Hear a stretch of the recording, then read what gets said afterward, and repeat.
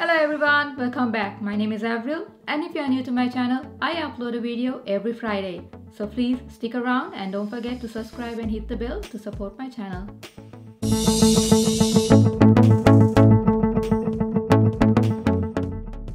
Hi everyone, thank you for joining. In today's video, I'll be sharing with you a simple and easy to do home decor hack. Want to know how I transformed this styrofoam into that home sign? Stay tuned.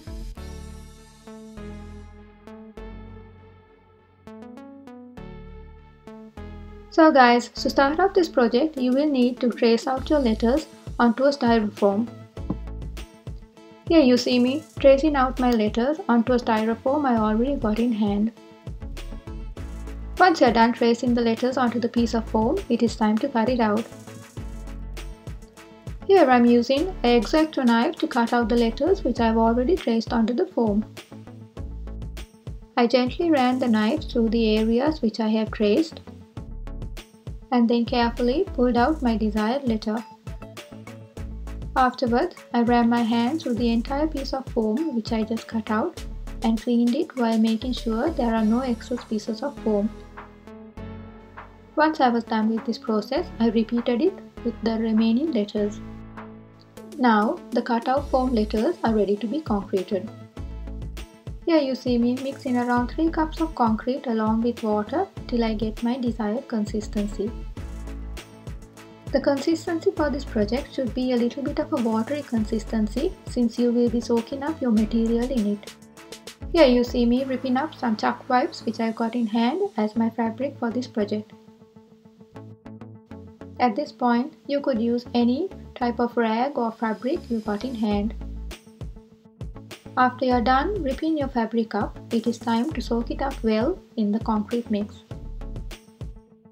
Now the strips of fabric has been soaked up well in the concrete mix and it's ready to be wrapped.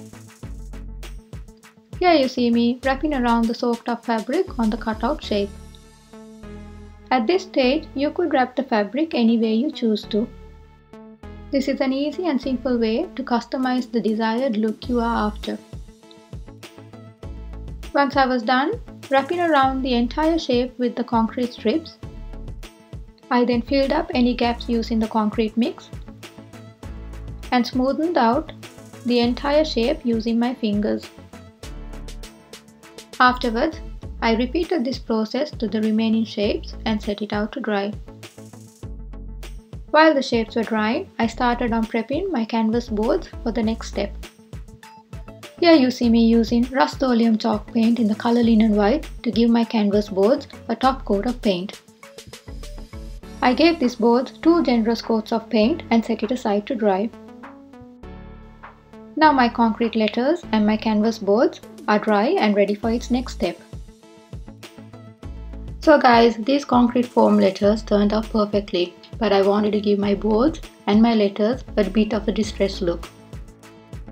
Here I am using 2 different colors of acrylic paint to get my desired look.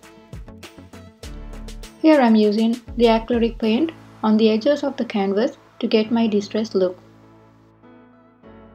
I roughly applied the acrylic paint on the canvas using a sponge and then wiped it off. Afterwards, I used a darker color and used the same technique on all of my canvases. Then I followed it by using an 80 grit sandpaper to sand the edges of my canvases to get my distressed look. Now my canvases are ready and it's time to start on my letters. Here you see me using the same application process on my letters using the acrylic paint. After I was done with my application, I then followed it by using a darker acrylic paint on the edges of my letters. And then using a damp cloth, I wiped the excess acrylic paint until I got my desired look. I followed this application process on all of my letters and set it aside to dry for the next step. Now the canvas boards and the letters are ready to be assembled. Here you see me using Gorilla glue along with my glue gun to secure the letters on my canvas.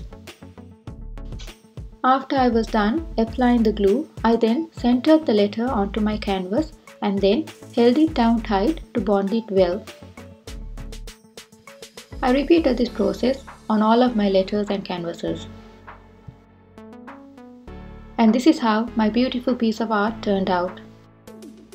I love to recycle products, and this is a perfect example on how to create beautiful pieces of art. I would love to know what you think about this project. Please do leave any comments and let me know your feedback. Okay guys, hope you got inspired and enjoyed watching this video. Please give it a big thumbs up and don't forget to subscribe and hit the bell to support my channel and also to be notified every time I upload a video. Until next time, happy crafting!